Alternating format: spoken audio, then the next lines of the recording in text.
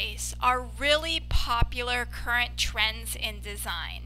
And as students, you can really improve your portfolio by having designs that show off your ability to create minimalist designs and designs with a lot of white space. Now, minimalist designs are very simple designs. Usually they fall into the monochromatic rule of color theory. Usually they'll feature a single focal point, and some text, and then just a lot of white open area around that text. That doesn't mean that the design is unbalanced or that the design is empty feeling, but it gives it a feeling of cleanness to it that I think we can all really benefit from. So I want to show you a couple strategies for using a monochromatic rule for color theory and also using white space and minimalism. So if we were to start with a single image such as a logo, and I'm just going to use my custom shape tool to create a really simple logo right now. Let's use this trophy here. And as I said, when I like to design, I'll start with grayscale at first, and then I'll add color to it later. Right, so this design is going to have this trophy, and now we're going to have some text underneath it. Now, in order for our minimalism to work, we want that trophy, that image, to be the primary focal point. So the text that we choose to put underneath this image is going to be smaller. It's not going to be a bold type of text, and it's going to not draw too much attention to itself. I need to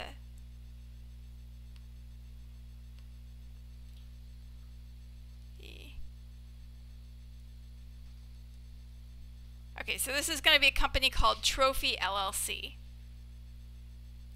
So right now, this design doesn't really feel minimalist. It doesn't really feel balanced either, because it's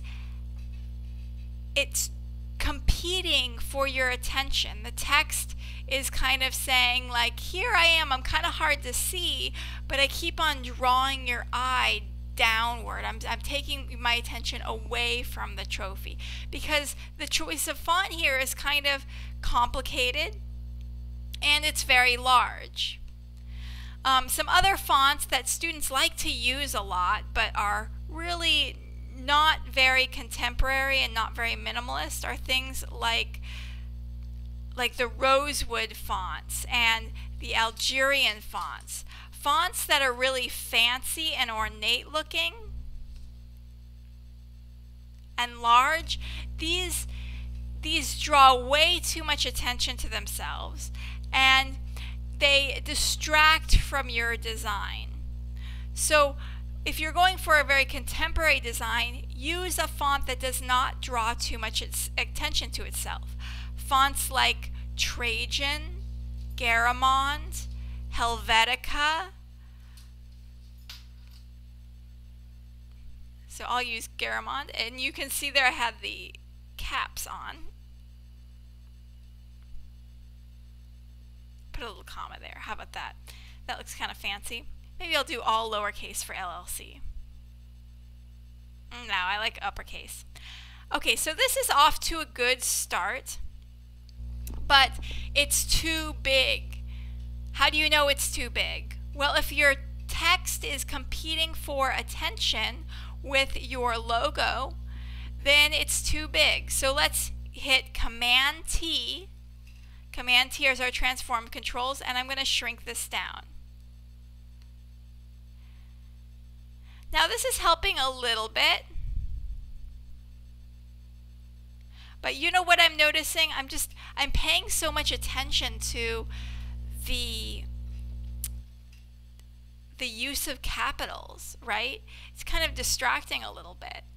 So what if I were to just stick to all lowercase letters or all uppercase letters? Then we could get a design that's a little bit more simple. So I'll try all uppercase first. And I'm actually kind of liking this.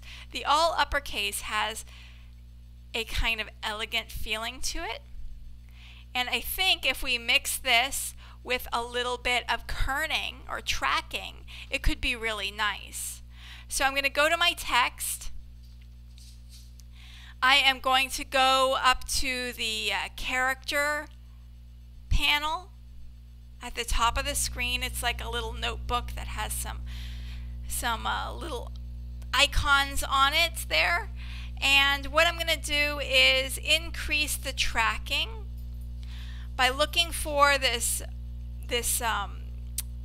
drop down menu here that's next to the V and the A and then the arrows stretching it apart. Now watch what's going to happen.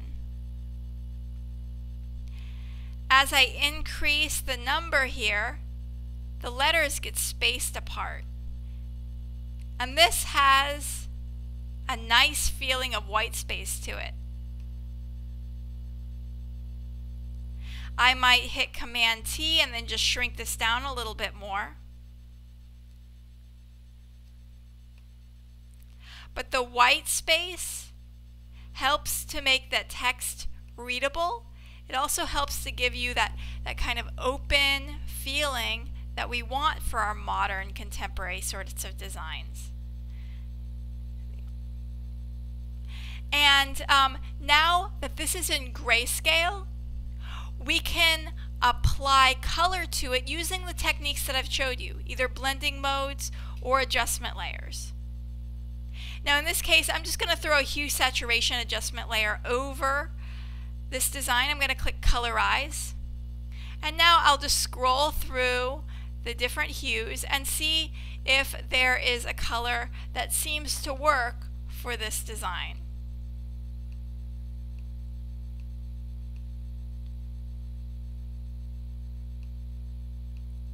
Now sometimes in a design you'll have to add a few other elements, maybe a website address or a tagline. If so, just make that tagline, make that website address much smaller than your text so it doesn't draw too much attention to itself.